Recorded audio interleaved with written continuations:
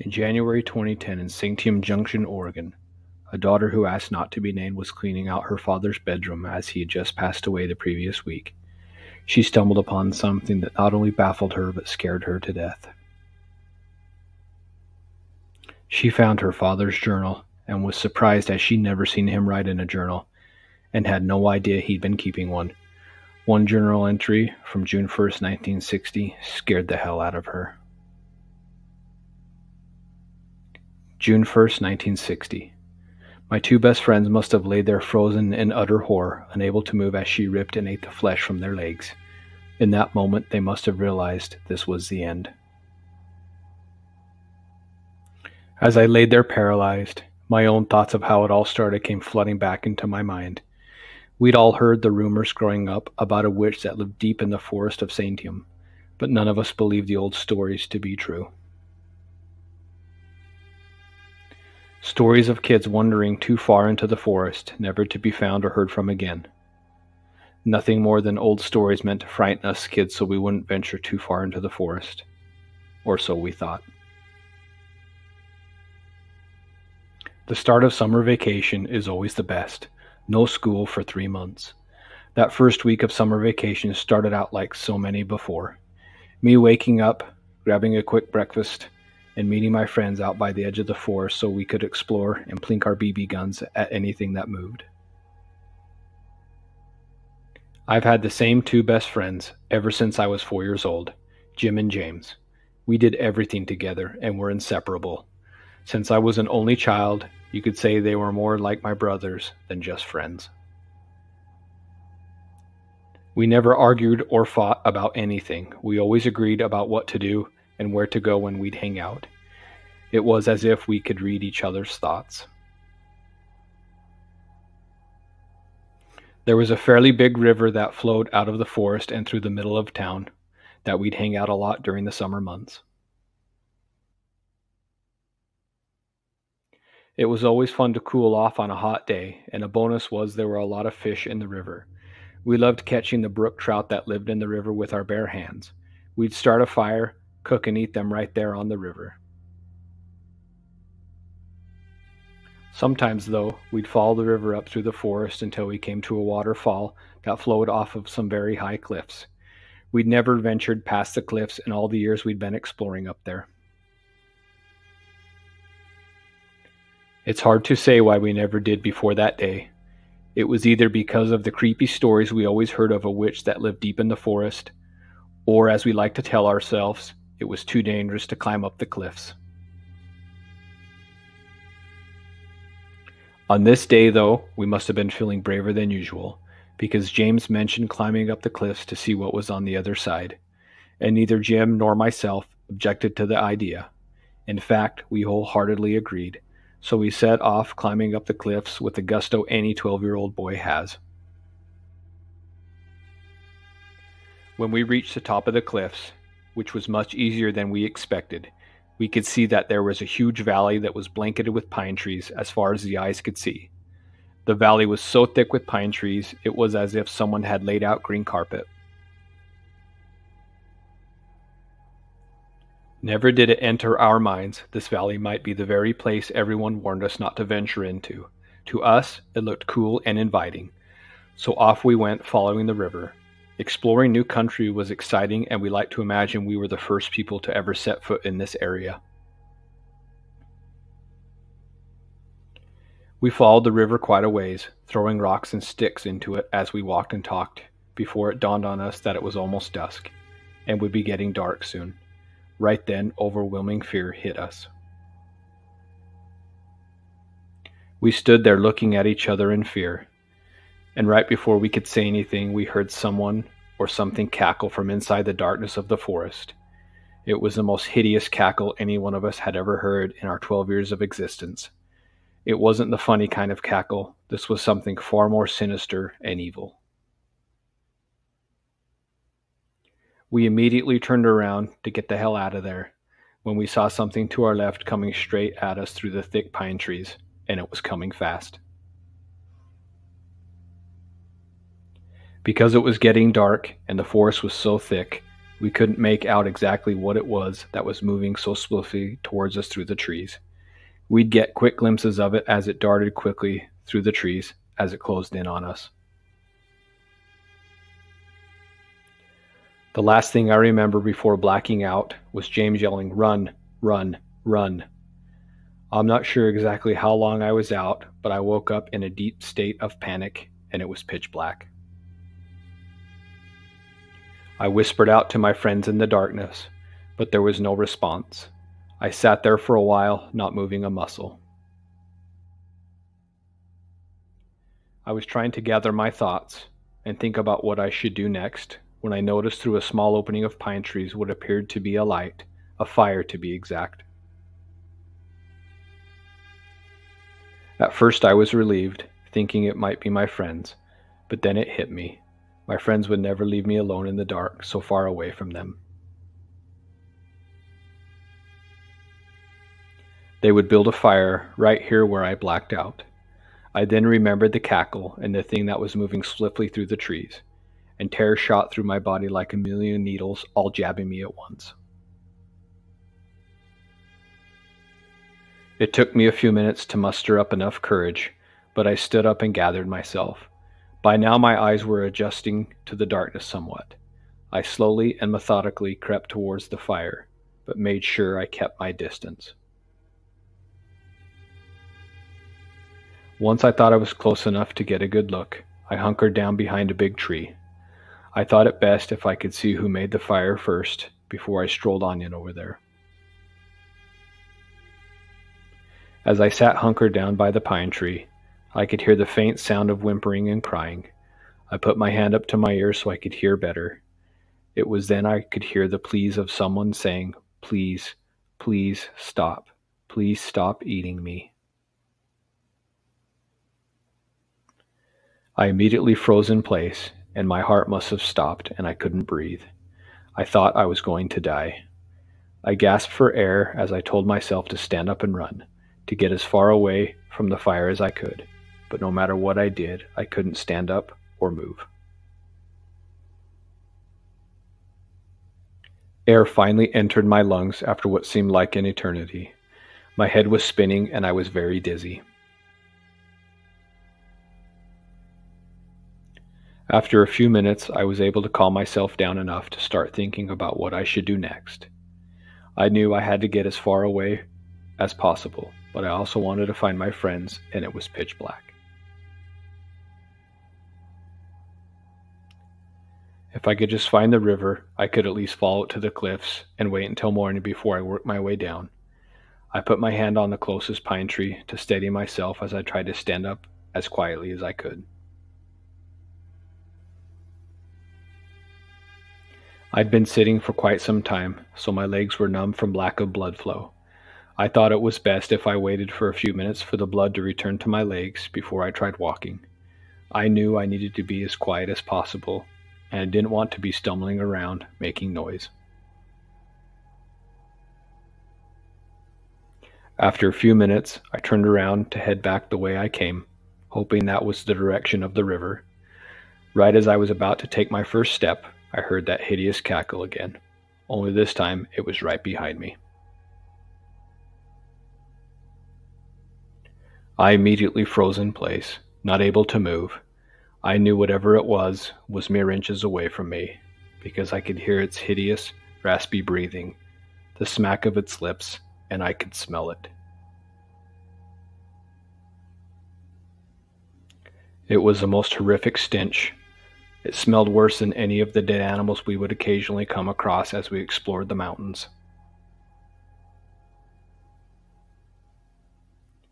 In my mind, I was screaming to myself, "Run, run, run, damn you." My legs wouldn't obey me, though. They just stood there frozen in place, like they were encased in concrete. I was about to turn my head around to see what was behind me, when all of a sudden I felt a hand grab my shoulder. In that split second, I took off running as fast as my legs would go. Adrenaline surged through my body as I stumbled through the forest.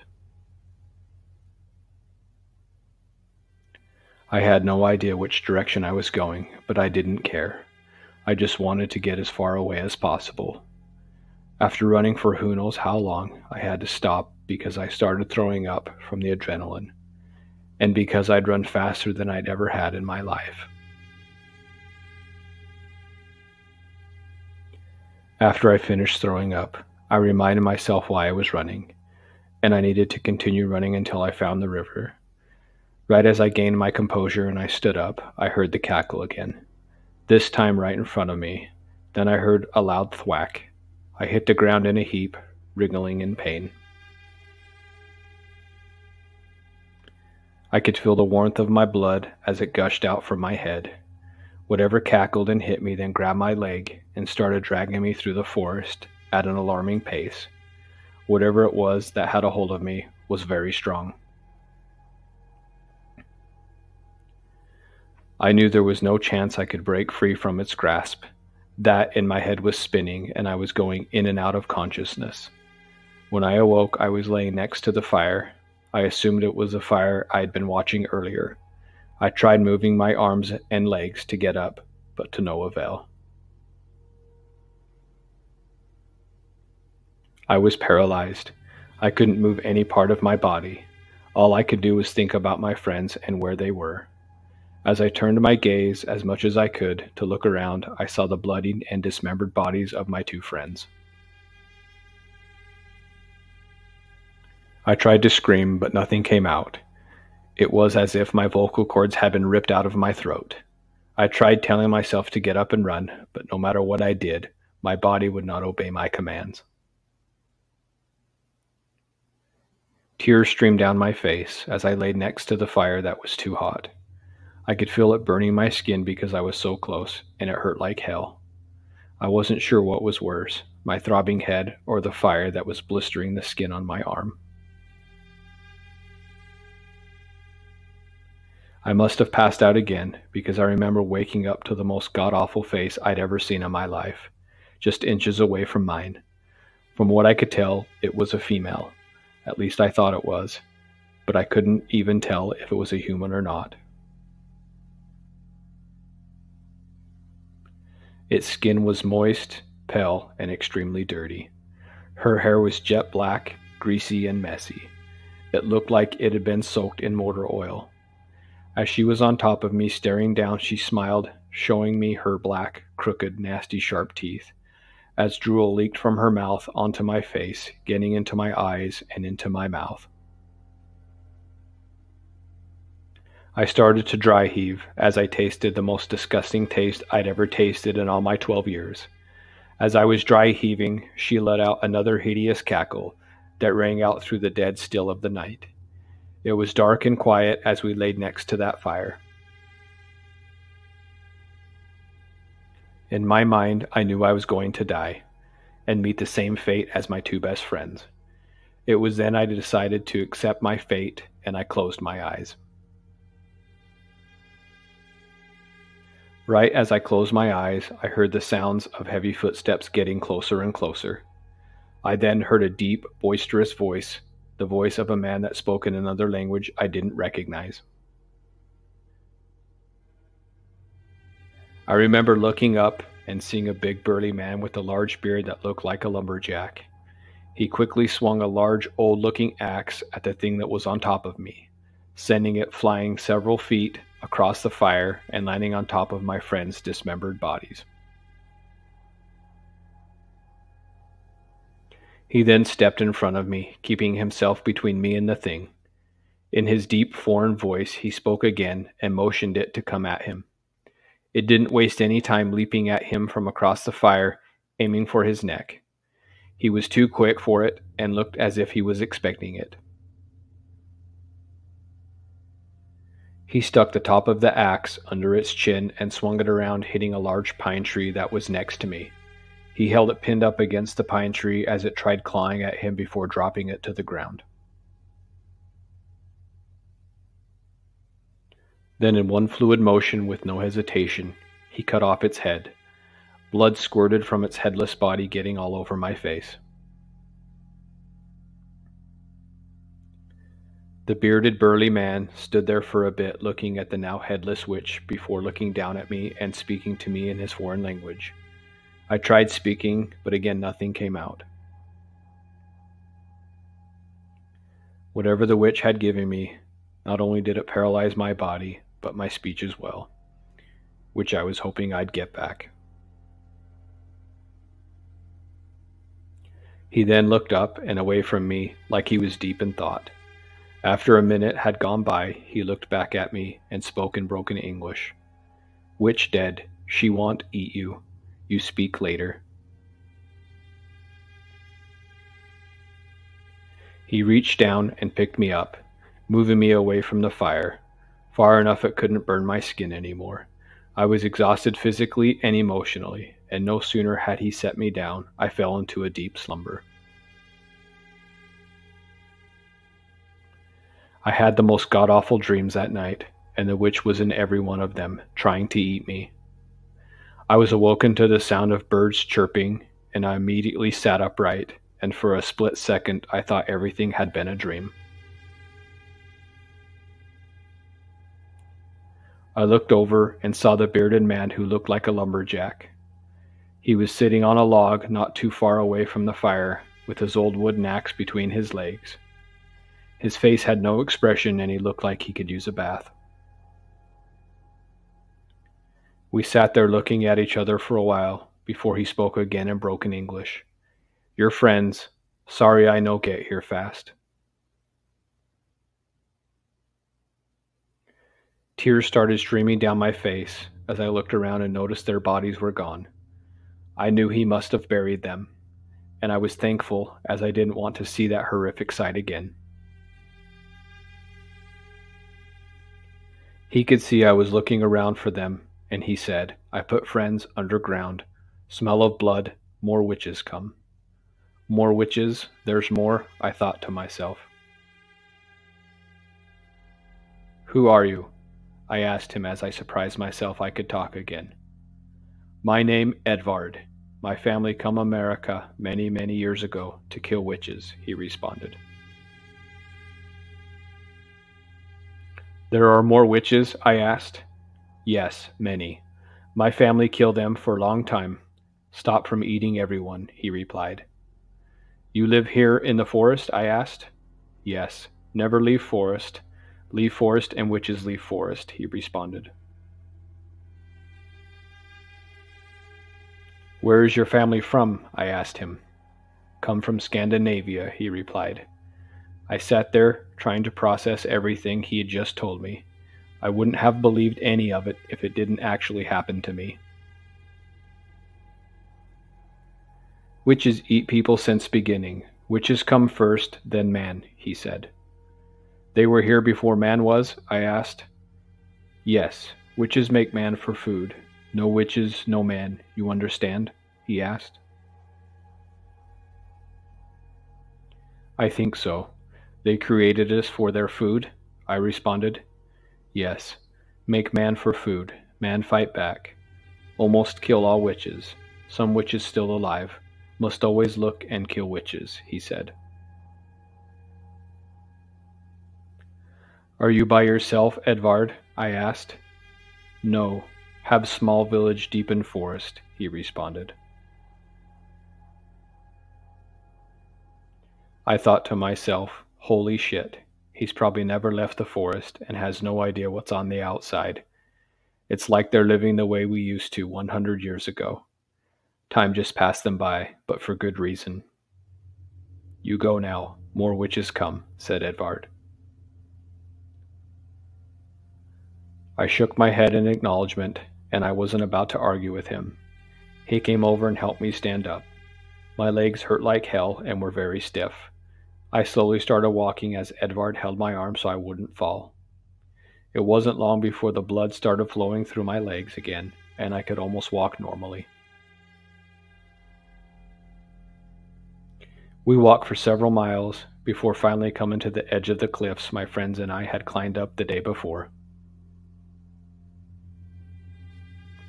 "You get down?"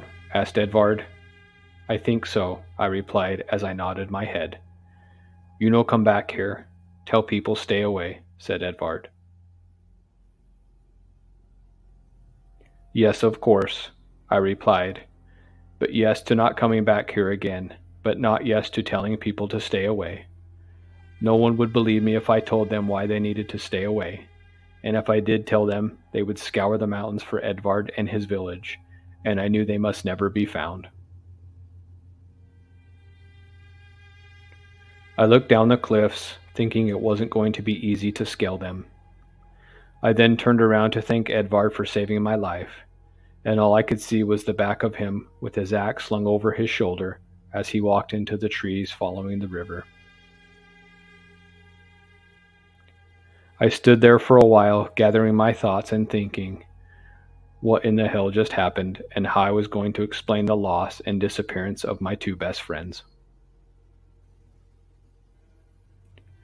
I knew no matter what, I could not lead anyone to this area. This secret had to go with me to the grave. I fought back the tears as I made my way down the steep cliffs.